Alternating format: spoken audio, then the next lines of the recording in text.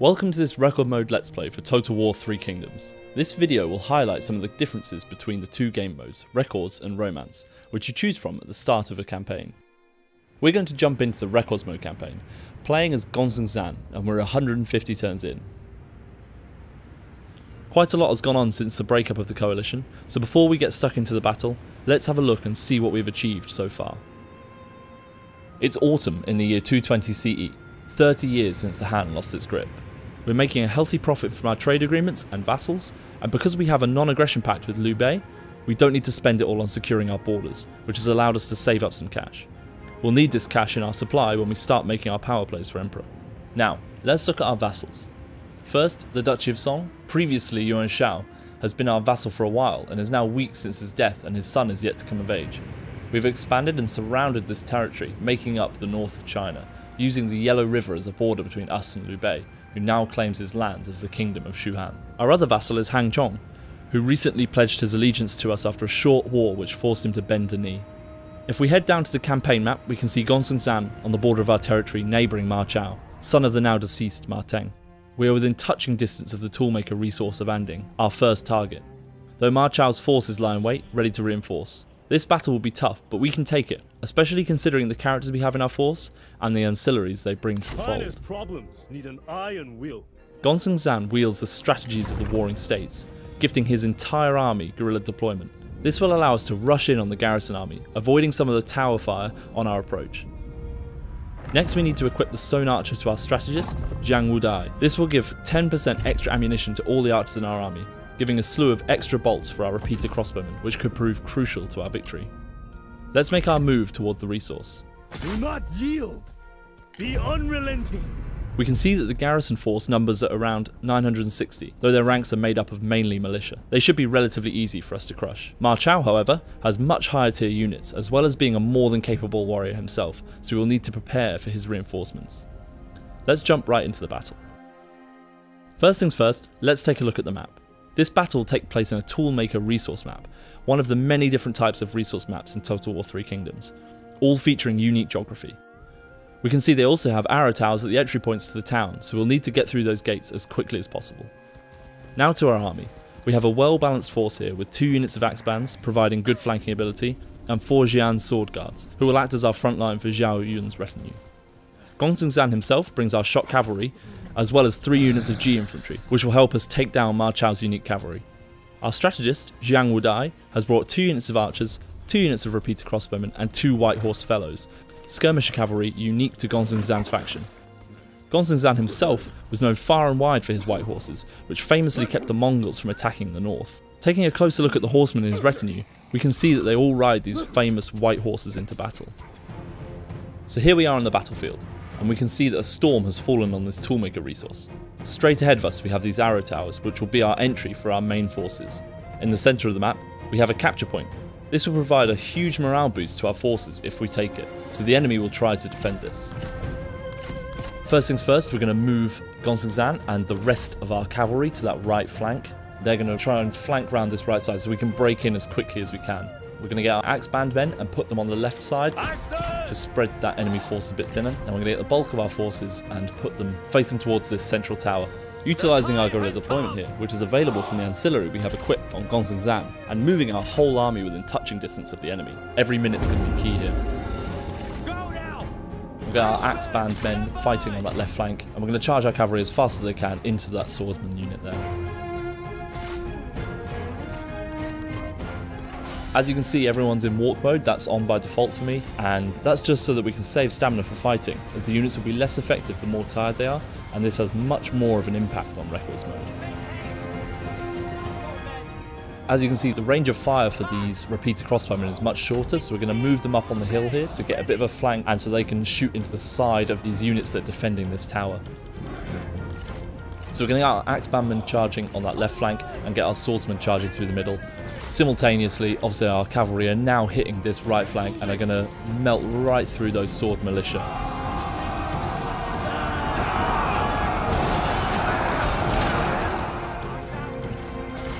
Most of the units in this garrison are militia, so they're not going to be too difficult for our cavalry to deal with, as they are heavy cavalry. Will you stun them with your handsome looks? Will you dumbfound them with your razor whip? And obviously our axemen are now making a charge, as our swordsmen have in the middle. And these guys are really going to have it in for them because they are outnumbered. Really what they're doing is just trying to distract the enemy.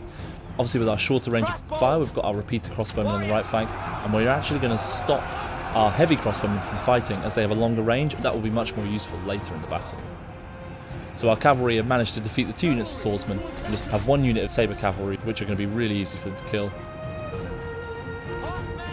So we're going to get our main bulk of cavalry on the right side, and we're actually going to get our White Horse fellows, who are really good in melee, to attack on this left hand side. Obviously they're unique to Gonzong Zan, so we're going to utilise them in every way we can. Gonzong Zan going in, wiping out the saber cavalry nice and quickly. As we mentioned, speed is going to be key for victory here. To battle! Come on! Surely you can do better! I dearly hope your blade is sharper than your wit. Attend! Look! The enemy run! Craven! So as you can see, our repeater crossbowmen are doing some great damage on that front flank, and we've managed to break through as they are retreating. So we'll move the rest of our forces through to destroy that last unit of swordsmen in the middle there. So our infantry are doing some great impact there. As you can see, our White Horse fellows have actually done a lot of damage to that cavalry unit, really outmatching them. And we're starting to break through now, and we'll be able to kind of form up whatever defense we decide to choose.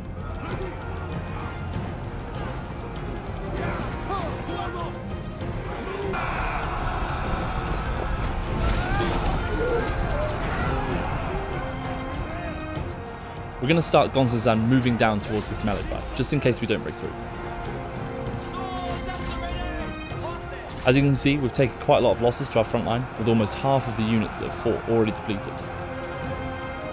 So as you can see, we're breaking through. Our Axeman men are still fighting that left side. What we're actually going to do is get all of our range to move them up a bit closer so they're ready to come in once the fighting is done, and get Zhao Yun and Zhang Wudai to move up as well. We're going to get our G infantry to make a line up at the top, and we're going to get our Jian sword guard to make a defensive line on this flank on our left, which will defend our ranged, which will also split out the enemy a bit as well, as we need to divide and conquer.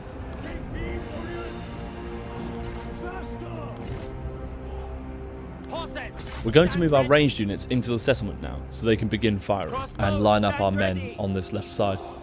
Get moving! March, warriors! Let's get our archers moving into the settlement to join the rest of our units, who are now lining up and taking their defensive positions, ensuring we have secure flanks. Swords! Swords drawn! Attend, swordsmen! Blades prepare! Swords sharpened! Gonzong Zan and the rest of our cavalry are walking to the back of our defence here, ensuring they regain some energy. Being in walk mode doesn't recover as quickly as standing still, but will improve it slightly. Now what we're going to do actually here is get our White Horse fellows and move them up round and try and get a flank on the infantry that are coming in with Ma Chao's army. We are also going to put our G infantry into spear wall formation and our Jian sword guard into shield wall formation.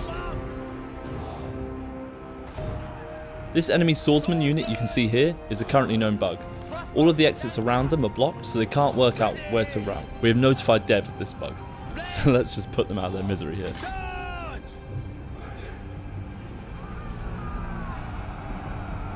Your best is not good enough! Shut up and die! Cao Ling and Zhang Wudai giving each other some fighting talk there. Even though warlords work differently in Records mode, they still interact with each other on the battlefield. So our White Horse fellows are just firing at some men that are still retreating, but what we're going to do is we're going to move them up around the top here, as I said, to try and get a flank on. As we can see here, Gonzong Zan is very tired. He's had his fair share of fighting already today, but he's not done yet. So we're going to stop them moving and get them to recover some energy.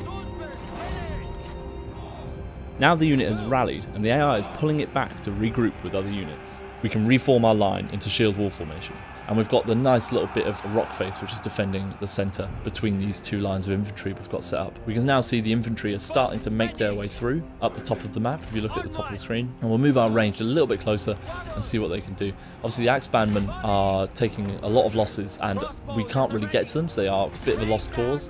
What we're going to do is we're going to get our ranged units to give a bit of supporting fire. To battle! And now these White Horse fellows are starting to take a bit of damage. So what we're going to do is put them in loose formation, which is obviously going to reduce the amount of damage they take and hopefully mean they can get a bit of a charge onto those heavy crossbowmen which are stuck at the back. Now, Gonzagzan and his cavalry, they're now very tired, so they're getting there. They're getting on the road to recovery. We'll just keep an eye on them and we'll use them momentarily. These Axebandmen do a great job at defending that corner. The cavalry is still recovering, and the more we wait, the more impactful they will be when we find our moment to use them. The rest of our forces are in a good position, but that's only because our White Horse fellows have drawn all the ranged fire away. We will need to start moving up soon. Our men flee the battlefield! It's really not looking good for these fellows.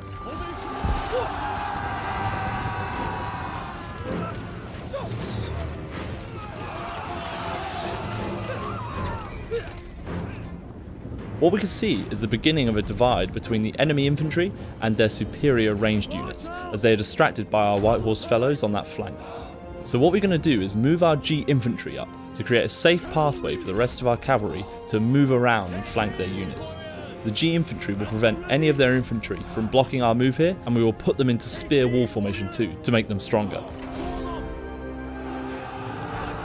Our White Horse fellows have managed to do a tiny bit of damage there, but overall their biggest player in this battle has been distracting Ma Chao's ranged units. Our men flee the battlefield. So our ranged units have now used up a lot of ammunition, but what it has meant is those Axeband units have actually managed to make it through. We're going to try and get one little charge off and try and just see what damage they can do, but unfortunately it looks like the arrow towers there are going to wipe out the remainder of that unit. So let's just try and get a bit of fire on the strategist that has just accidentally walked into our range. You are weak! Your words are as pathetic as you are. So they're still pretty tired, these units here, but we'll get them moving faster as we need to utilise this exposed flank. So we'll move Zhang Wudai up a little bit and we'll use the rest of this ammo with these guys to just get some damage into that cavalry. And they're now in range of our repeater crossbowmen as well, which is great. So they're now taking a lot of range damage, which is probably going to force them, it's going to force them to make a decision. They've either got to charge in or move back. Now our spearmen at the top there are taking a lot of damage from this ranged fire, so we really do need to get a move on. The men have no ammunition! Draw your weapons! Horses, stand ready! So we're going to put them into wedge formation to do a bit more charge damage, doing it as late as possible so we're moving quickly, as wedge formation does reduce our overall speed.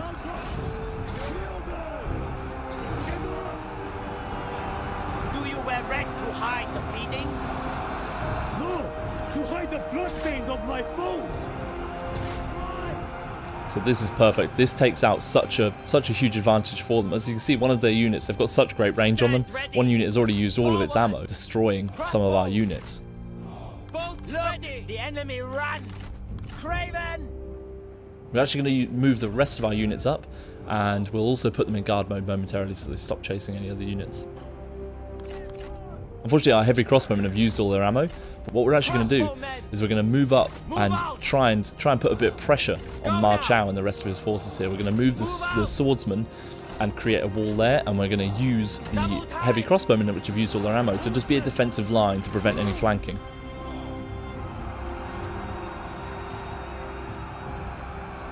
And we're actually going to take a look and see who's got the most energy here. So I think it's, yeah, Gonzagzan and Zhao Yun, and let our other guys rest and just regain some stamina before we go in for more charges, because if not, they're just not going to be as effective in battle. While these two just mop up that. They're again, heavy cavalry, so should be fine on these heavy crossbowmen. It is fun to watch you improve! Focus your efforts on the enemy, perhaps. The time has come. Take heed, warriors! Hold Our steady. Men are running! The spineless cowards!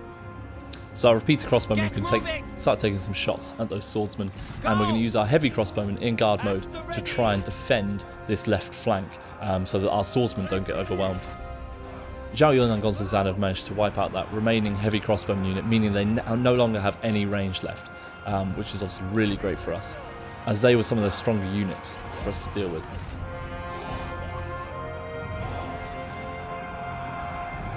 Unfortunately, our Raider cavalry can go out of control and have done here. You are too pathetic to survive. I will crush you for this insult. And they are just charging towards the nearest enemy, which happens to be the swordsman, which isn't the worst engagement, but obviously we'd much rather keep our men in file, really. Look, the enemy run! Craven! Quarrels! March now! Our repeater crossbowmen are actually out of range at the moment. What we're going to do is we're going to move everyone back into this shield wall formation and just push forward so we can try and get in range of Ma Chao and his generals there. So we're just going to take this capture point, so we're not taking any unnecessary range fire. And our cavalry that rampage has actually come back, so we're going to move them back up with the rest of the cavalry. So we've defeated that last unit of spearmen for them. So what we're going to do is we're going to grab these guys and we're going to move them forward and just create a nice line to, again, divide and conquer and block them up. So let's take a look at the lay of the land. We've got a lot of fighting up at the top, but we still have very secure flanks, which is great for us. And we're starting to box them towards where they wanted to go initially and use that to our advantage. Just like that. We're just going to move our cavalry out of there so we can fight as a group rather than alone. Prepare! Crossbows, attend! So our repeater crossbowmen managed to just get a few volleys off there, but won't do too much damage. Now what we're going to do, this swordsman unit has quickly exposed itself. We're going to see if we can do some damage to it. See if we can kill it just before these spearmen get here. They're going to need a bit of help from the rest of the cavalry to try and get through as quick as we can before this bunch of spearmen manage to make it up to us. Just trying to divide and conquer these groups, really, because we're overwhelmed by the enemy forces, so we can't really win if they're all bunched up together. We're just trying to divide and conquer these groups. We're heavily outnumbered in this battle, so splitting them out, we improve our chances of winning. The enemy unit flees! What cowards! And obviously the spearmen are trying to chase our cavalry, which we don't want. Hopefully we can get them out just in time. We hung on for maybe a little bit too long there trying to get rid of that swordsman unit, but at least they did rout, which takes another one out. And this does, again, we've boxed them in and we've divided these swordsmen on the left and this cavalry from their spearmen. Ma Chao has now had to make the decision to move in, so obviously we've got our swordsman. He's riding into the swordsmen, which do have a charge resistance buff because they're in that shield wall formation, but obviously that's not going to be a battle they'll be able to withstand for too long.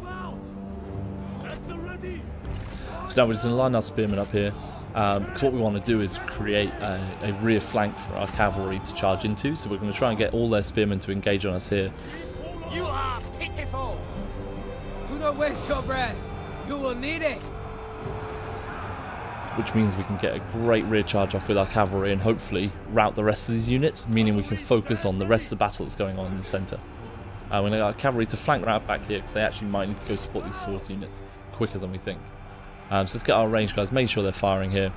It's tempting to move those swordsmen round, but what we're going to do is to protect our flank, keep ourselves secure, and make sure we don't make any silly mistakes.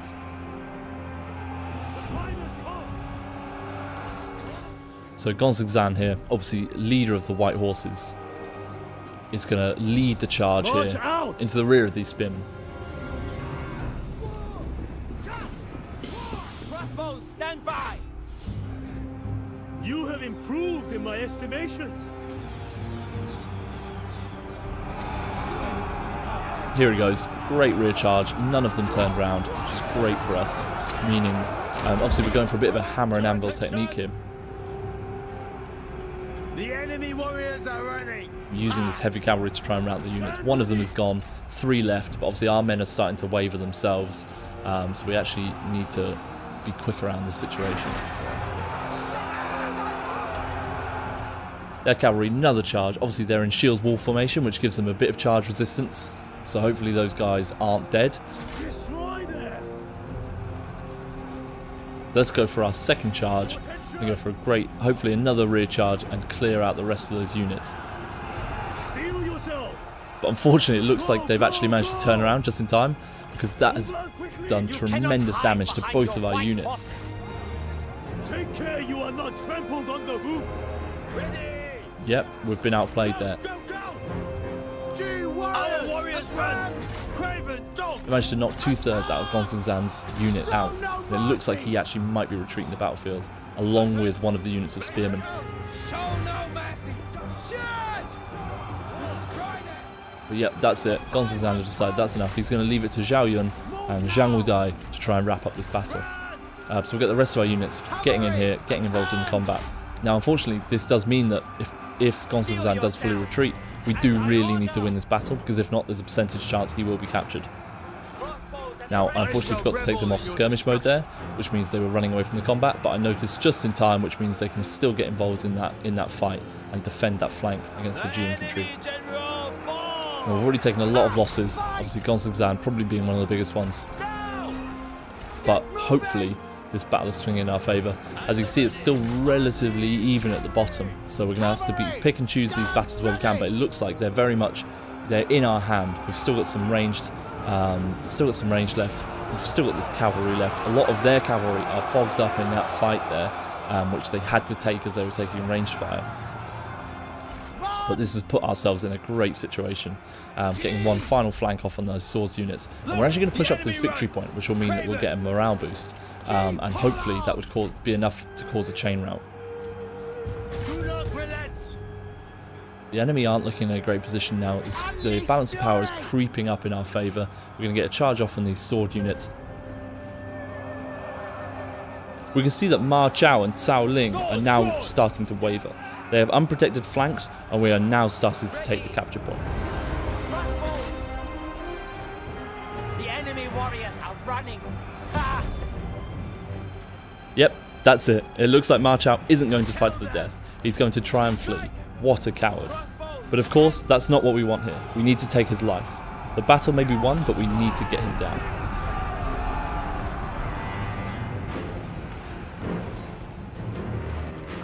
Zhao Yun has managed to chase him down with the remainder of his bodyguard and deal that final killing blow to Ma Chao. We can see here he's taking pride in this kill, which is going to help our faction rise to power. We can see piles of dead bodies and abandoned flags scattered across the battlefield. We've lost a lot of men today, but this victory was a worthwhile one.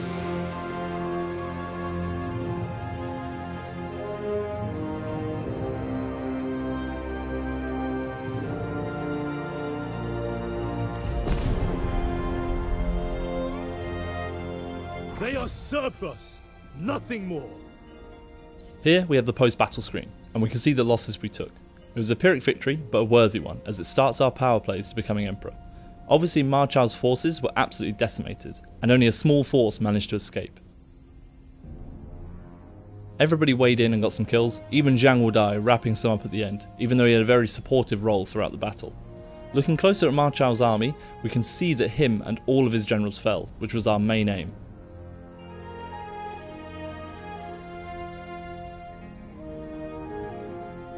We're going to occupy this territory, and that will be it for this Record Modes Let's Play. It shows potential. And wisdom will follow. Thanks for joining us, and of course Total War 3 Kingdoms is coming out on May 23rd, so keep an eye out on upcoming content on our social media.